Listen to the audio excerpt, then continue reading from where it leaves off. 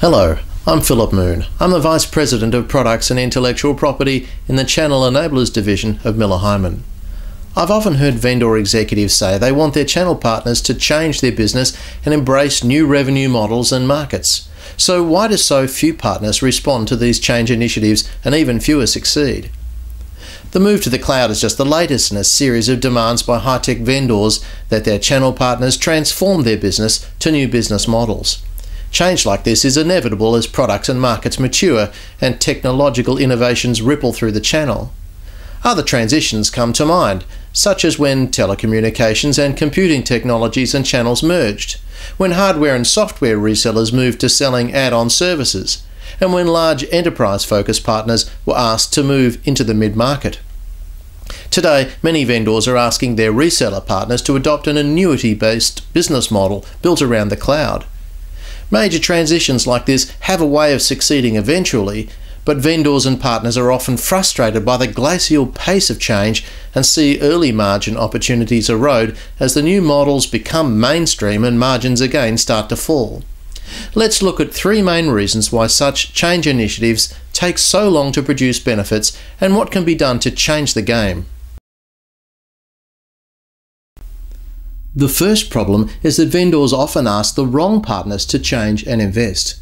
Vendors most frequently ask their most loyal and more successful existing partners to come on the new ride with them. These partners are easily accessible to channel salespeople and will always listen to their key vendors. But this approach doesn't always make sense. For example, what does a large enterprise-focused partner know about running a volume business in the mid-market? And what makes vendors think that a partner whose business is built around product resale can run an annuity revenue business? Often, I think existing partners are asked to change because vendors think it's going to be easier and quicker than recruiting new partners. However, before any new or existing partners are approached, vendors should re-look at their partner selection criteria with the new business model in mind. For example, if you're selecting partners for the mid-market, a track record of mid-market selling seems an obvious criterion. If selecting for success reselling cloud-based products, experience with an annuity business and relevant wraparound services also seems critical to success. So the first thing a vendor should do is to define their partner selection criteria based on the ideal characteristics for success in the new model. But what happens when partner selection criteria are well defined and no partners can be found? When vendors can't find partners that fit their new models, they may be forced to ask existing partners to change and invest. Selling partner change and investment is the job of the vendor's channel sales force, who should be constantly seeking opportunities to improve the partnership through continuous change and relevant ongoing investment. However, there's a significant difference between selling incremental change, such as increasing sales capacity or encouraging partners to do more of their own marketing, and selling a whole new business model. One of the key problems is that vendors are not clear what to ask their partners for. The target business model is often not well defined because vendors don't really know what models will be most successful, and the steps an existing partner needs to take to quickly and cost-effectively transition to the new model have not been sufficiently thought through. It's hard for a channel sales force to sell needed change if they don't know what they're shooting for and they don't know how to get there, and worse, if they can't justify the required change and investment in economic terms. Vendors need to start with some pilot projects that help them really understand how partners will make money in the new model. Once this is well researched, it's important to train the channel sales force to be able to explain the model and the economic benefits it offers. Just as new products have to be made channel ready with appropriate packaging, services and support, major change initiatives like this have to be appropriately packaged for the vendor's channel sales force. When channel sales reps are equipped with the tools and the skills to sell change and some reference sites to talk about, other partners will also be keen to come on board and take a hard look at the initiative. Let's assume your channel sales force is equipped with the right business case for change and the required enablement tools, programs and processes are in place. The next question is, do your channel salespeople have the skills to influence partners? Channel selling is very different than direct sales.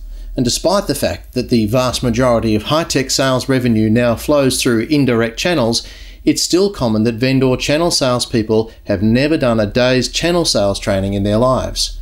We still see channel salespeople being sent along to sit on direct sales classes where they're wrongly trained to push products at partners and think that their partner placing an order should be the end result of their efforts. At its heart, a channel sale is about selling partner change and investment. Partners make business decisions focused on factors like business opportunity, more revenue, higher growth, or reduced risk. Do your channel salespeople have the skills to influence partnership business outcomes? Are they equipped to sell the cloud business opportunity to partners or to persuade a partner to establish a mid-market practice? Or perhaps more common everyday changes. Do your partners make the investments that are required to take on your new products and services? Do they train their salespeople to proactively sell to new customers? Do your partners make their own marketing investments and generate their own leads, or are they totally dependent on your company? Can your channel salespeople put a case to partners to drop competitive products and focus more resources on your business? Do they persuade channel and alliance partners to work cooperatively on major sales opportunities and to openly share sales and marketing information? What changes and investments should your channel managers be selling? Perhaps the needed changes are not as big as a move to the cloud, but they should be identifying specific partner change objectives to improve ongoing channel revenue success. More broadly speaking, channel account management is also about managing partners too.